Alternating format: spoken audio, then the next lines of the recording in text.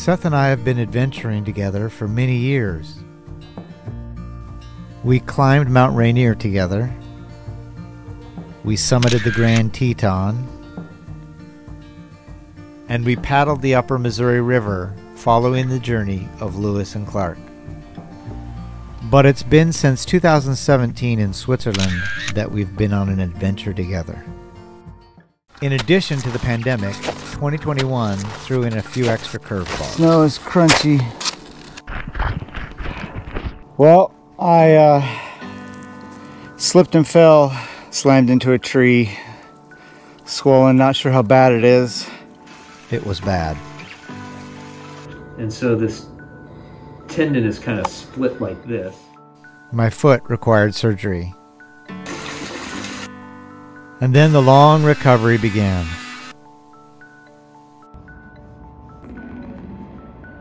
By the end of April, I was finally walking again. On July 15th, 2 weeks before our trip, Seth was body surfing in San Diego and was stung in the foot by a stingray. The ray's barbed tail shot his foot full of venom and left him with a deep stab wound. Seth's foot was swollen and walking was painful. As the date for our adventure approached, in addition to being physically off kilter, there were many questions. Can you jump right back in the saddle of the outdoors? Do the skills come back like before? Can it be just as easy as picking up where you left off with an old friend? We certainly hope so. Seth flew into Seattle mid-afternoon and we sorted gear at the trailhead. We then hopped on our bikes, but the ride lasted for less than a mile before mishap. Well, the bike broke. Snappo, no chain. So stash him and walk up the road. With no other choice, we set out walking up the road. Our destination lay in the Alpine Lakes Wilderness. We started from North Bend, driving up the Middle Fork Road, and then a bumpy logging road to Dinkford Creek, where we had sorted gear. We were now walking the first 8 miles that we should have biked. From there, we would keep hiking up the Dutch Miller Trail to our high camp deep in the Alpine Lakes Wilderness on the flanks of Overcoat Peak.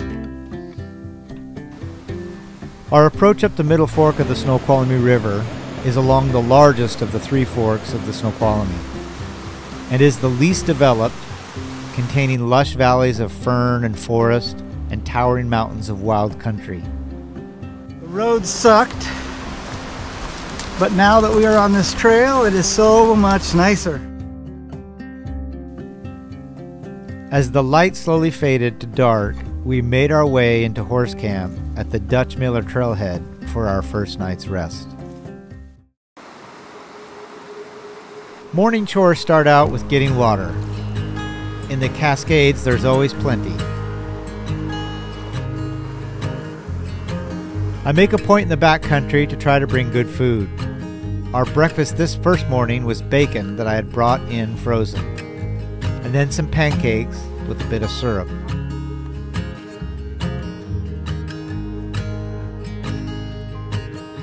Yeah, that's good. It was a beautiful summer morning hiking up the Dutch Miller Trail. One of those halcyon days full of sunshine. Falling back into the rhythm of adventure where you put one foot in front of another. Moving into the wild, easy conversations about past trips and future plans. The pull of normal life slowly fades away as we enter the backcountry flow. The chest-high ferns cover the open country in between the forests. Bright green fronds dip and bend as we made our way through.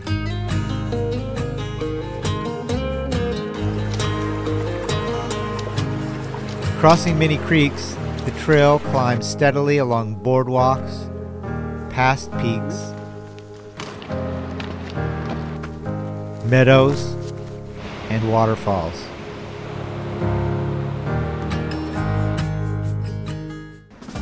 At lunch, we arrived at Pedro's camp in a large meadow with a nice large pond of water. We stopped and stripped for a dip to cool off and refresh.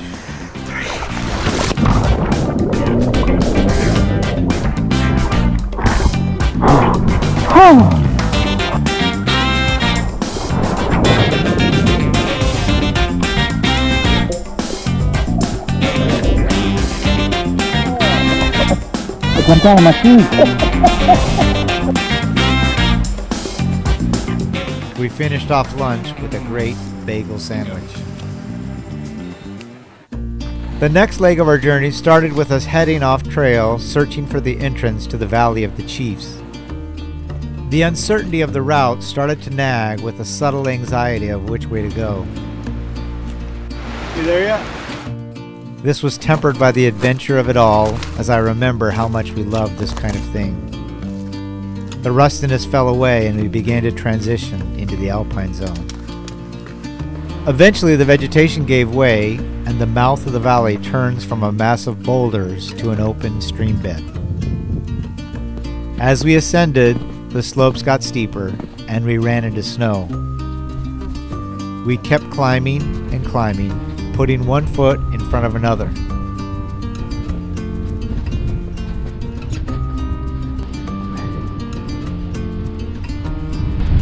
Heading up the pass.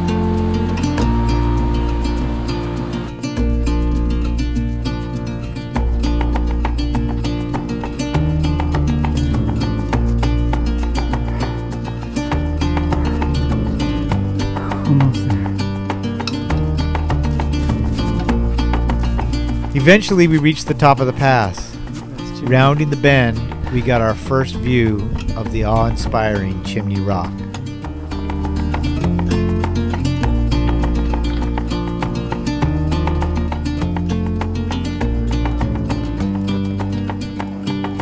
From here, our objective was to traverse along the ridge and find a way through and across the ledges.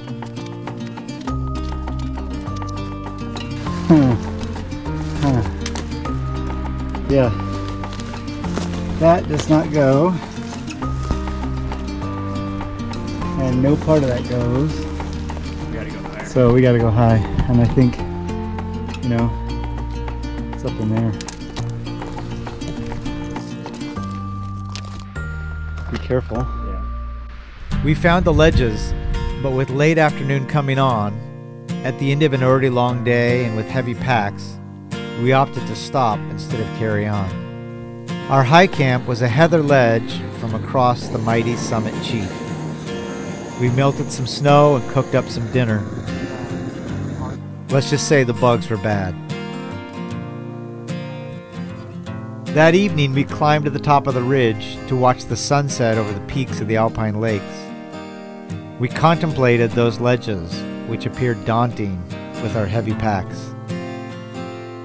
That night, I didn't sleep well as I thought about how we were going to get across them in the morning.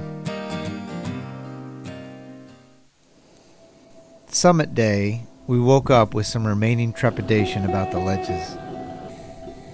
As I rubbed my aching foot with arthritis cream, I thought about what we'd do if we were too sketched out to make it through. Maybe we could retreat down to Peat Lake with our tails between our legs. We had some breakfast and loaded up our lighter Summit packs. Seth set out on recon, looking for a way across the ledges. Climbing high, he found an upper ledge that went easy with some overhanging cliffs. What had been daunting the night before passed as almost an afterthought. All the difference made by a night's sleep, easy packs, and a fresh perspective. Alright, we came along this ridge here, and in the dark shadows, right up near that green spot, which you probably can't see because it's backlit, but just above that tree to the left.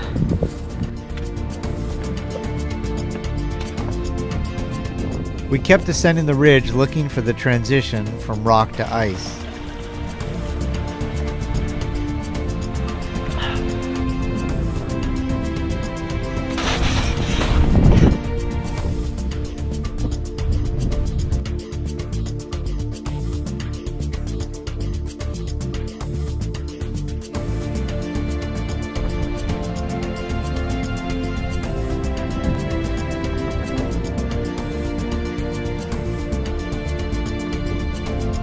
As we reached the glacier, we put on our crampons and started across.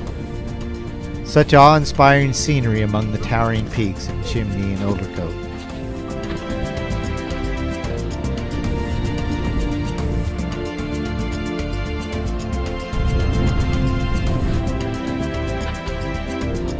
We made our way along the base of Overcoat and around to the Snowfinger.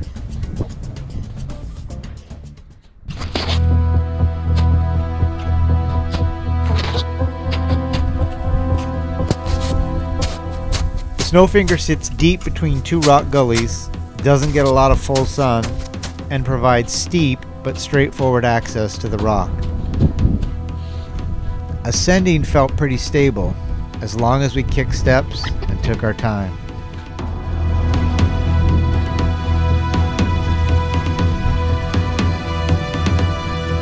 At the top of the Snowfinger, we made the transition to rock.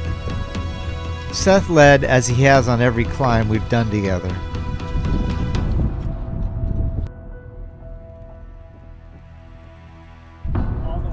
Alright, sitting on the heather ledge,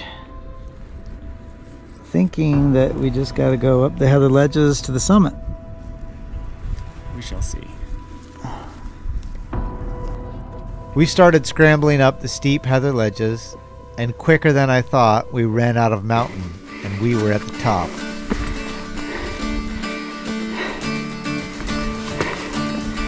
Overcoat! Overcome.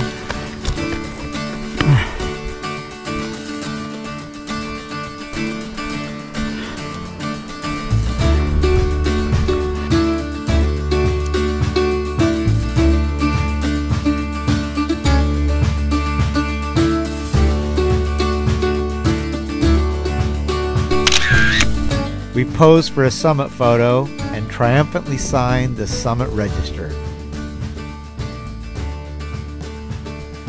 We were only the 5th party to sign the register since 2013. We took a nice long break in the sun and then started our descent back to the top of the Snowfinger.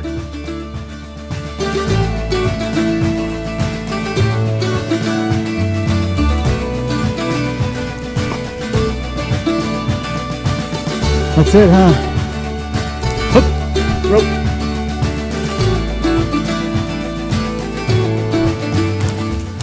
Alright. Yeah.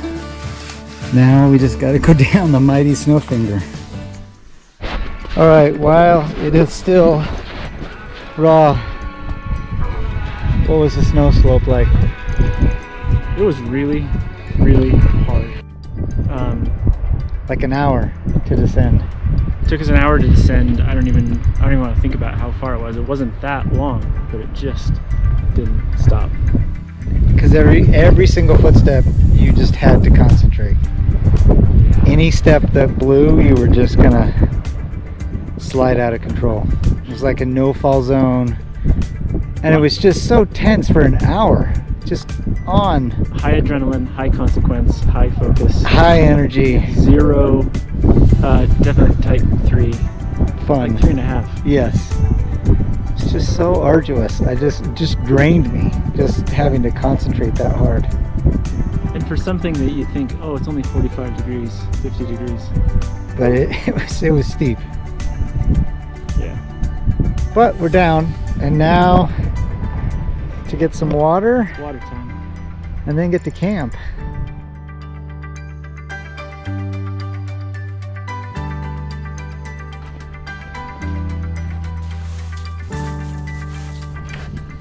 At the foot of the glacier, exhausted from the down climb, we drank and drank our fill.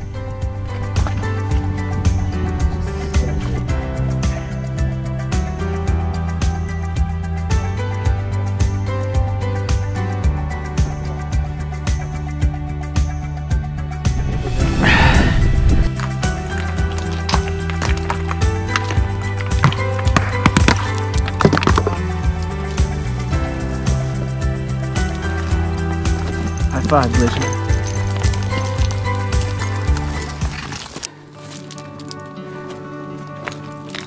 As we traversed the ledges and arrived back at camp, there was an immense feeling of safety and relief. We were exhausted, but satisfied with our success.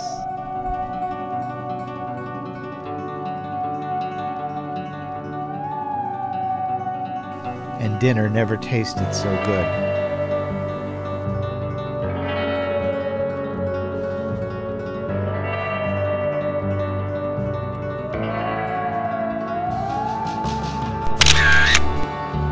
It was nice just to lay around camp and eat and watch the sun go down.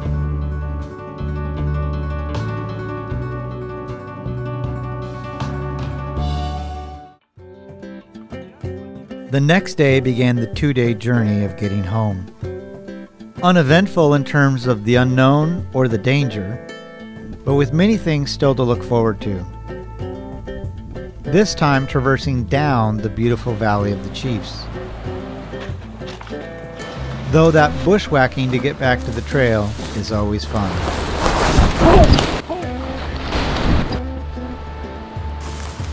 Hey, no Devil's Club. And of course, anytime you have a chance to jump in a cold body of water, it's a mountain adventure requirement.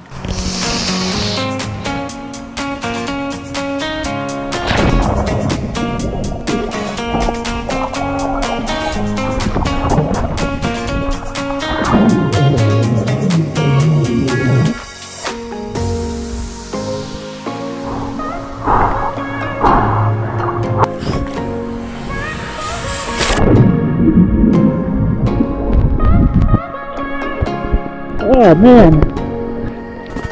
Got a mackerel burrito. A delicious lunch of Patagonia provisions definitely hit the spot. That's like gourmet tuna.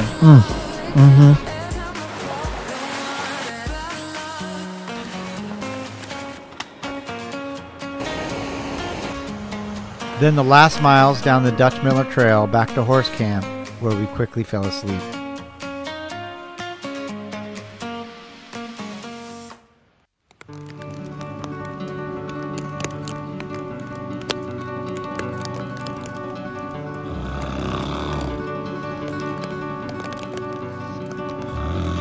On our last day, we woke up to a slight drizzle. Some warm breakfast fueled us as we started on those last miles.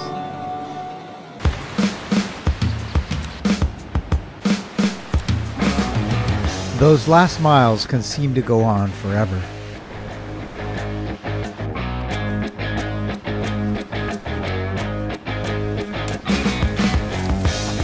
All conversation stops, and you just put one foot in front of the other.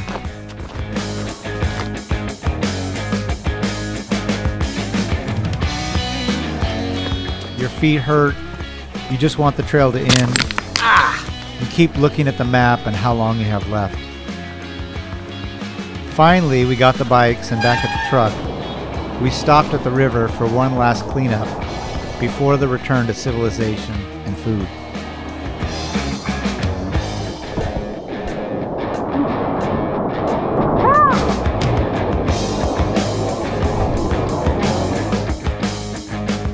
In the end, we got right back in the saddle and found it just as comfortable and uncomfortable as we'd hoped. We saw some amazing high country, bagged a classic Northwest summit, and made it back home safe and sound. Can't wait to do it again.